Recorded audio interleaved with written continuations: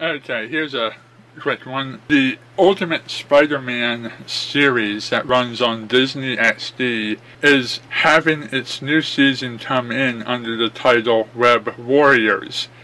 And it's going to feature a majority of its plots focusing on Spider-Man meeting other Spider-Men from the Spider-Man multiverse. This sounds like a new and interesting idea, this Spider-Man teaming up with other Spider-Men and seeing different incarnations of himself from the future and the past and from being a girl or being a pig or whatever else. But it reminded me of something else. The series finale to the Fox's 90s Spider-Man, in which Spider-Man teamed up with Man-Spider, a super wealthy Peter Parker who had spider armor, the Scarlet Spider, a Dr. Octopus Spider-Man, and an actor who played Spider-Man and came from our world.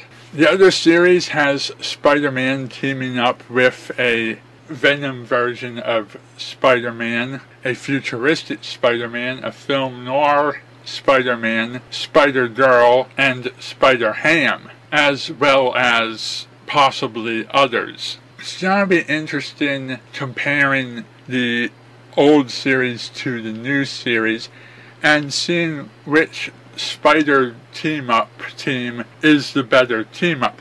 Is what was done in the 90s going to hold up as the more interesting combination of spiders, or is what's being done now going to be the more interesting combination of spiders? Only time will tell. And in the meantime, what I'd like to hear in the comments is what group of variations of Spider-Man would you like to see teamed up together? Anyhow, thank you for watching and good night.